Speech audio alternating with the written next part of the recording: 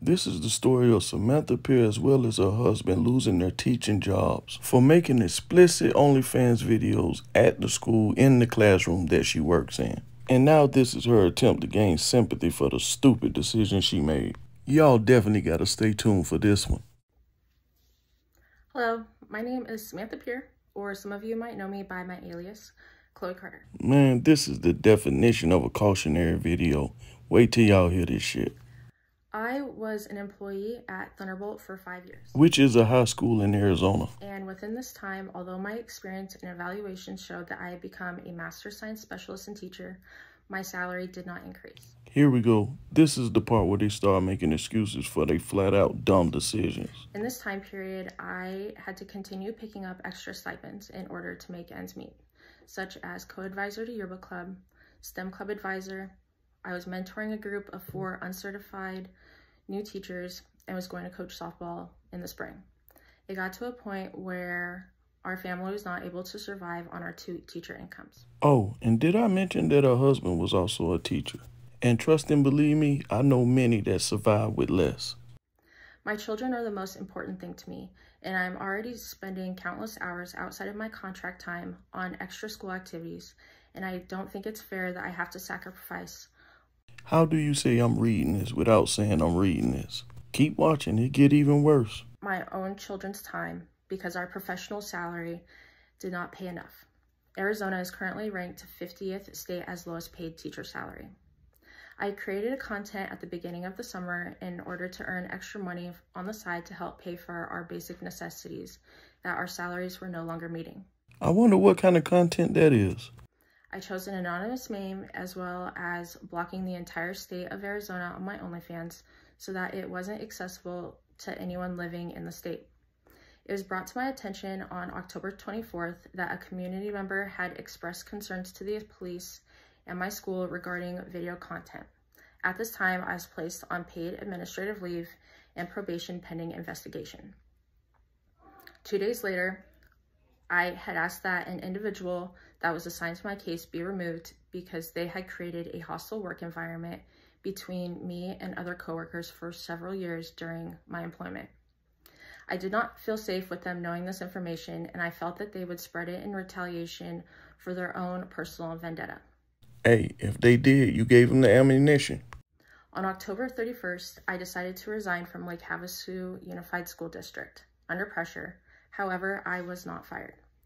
The superintendent assured me that only her, the individual that was removed from my case, and my own family were aware of the situation and content, and told me that if I had resigned before the board meeting on Monday, October 31st, the school would not publicize what was going on. On November 2nd, my husband was put on paid administrative leave because faculty reported pictures of myself that were being spread amongst other teachers.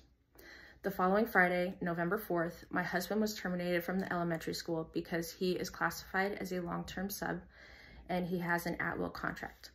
The superintendent stated he can be let go for no reason at all. So making a sexual OnlyFans video in a school classroom that you teach in is considered no reason. Like my boy Kevin Samuel say, I can't make this shit up.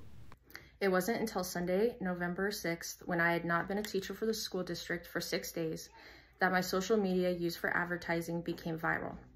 November 6th was the first day that previous students and community members began following my alias accounts. Other school teachers were notified of the site and they began to spread it amongst themselves.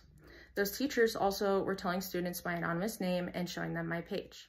Lies, baby girl. It was the students who that you performed sexual acts on who reported the page. But I keep letting you dig a deeper hole. This was also sent to the parents and they decided to do the same thing as well. They were sharing my anonymous name and content page with their children and allowing them to comment.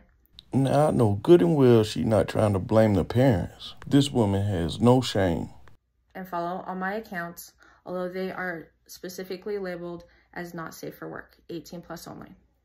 Students were never aware of my social medias, nor did they follow me until after I had resigned from the district on October 31st and went locally viral on November 6th. There go another lie. It wasn't until November 9th that these links were available on my personal social medias due to state news coverage. Parents are still allowing their students to follow, contact, harass, and intimidate me. These parents are posting my personal address online and threatening to show my underage children revenge porn. Well, I guess you better keep a close eye on them. Should have thought of that before you decided to get freaky at the school. Community members are now going to public places, such as my gym, and threatening to cancel their membership because their children also go there. The gym owner chose to terminate my membership, although I had been a member for 4 years, because other juvenile members were harassing me by taking my picture and videotaping me while I was trying to work out. Wow, no accountability. Now she blaming the kids?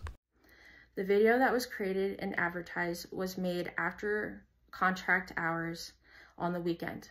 No minors were ever present or involved in the videos. She even see how stupid that sounded. I am already paying the consequence by losing my teaching certificate as well as losing the job that I loved most. I thoroughly enjoyed working with my coworkers, teaching my students science, and it brought joy to me every day. Looking back at the situation, I wholly regret creating the video in the classroom after school hours. But I felt trapped in my financial situation, and I felt this was the only way that my family would be able to survive. So making the OnlyFans sex video was the only way y'all could think of to make more money. Come on, man. However, I do not believe that my name should be smeared throughout the community when I made one mistake that didn't affect anybody until other adults began allowing children access to my content.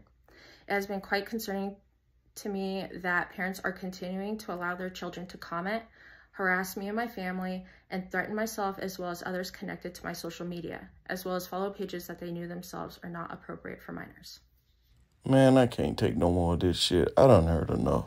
Now, this video, as well as all the other ones I make, was not made to intentionally embarrass anyone. As most of you know, everything I make is to relay a message. So with that being said, taking accountability is super rare these days. Instead of making smarter decisions, they just put the blame on anything they could think of. So I figure the only way to get the message across is to hold the mirror up to you and let you look at it yourself. Y'all tell me what you think in the comments below. And until we meet again, it's Ro. Y'all bless.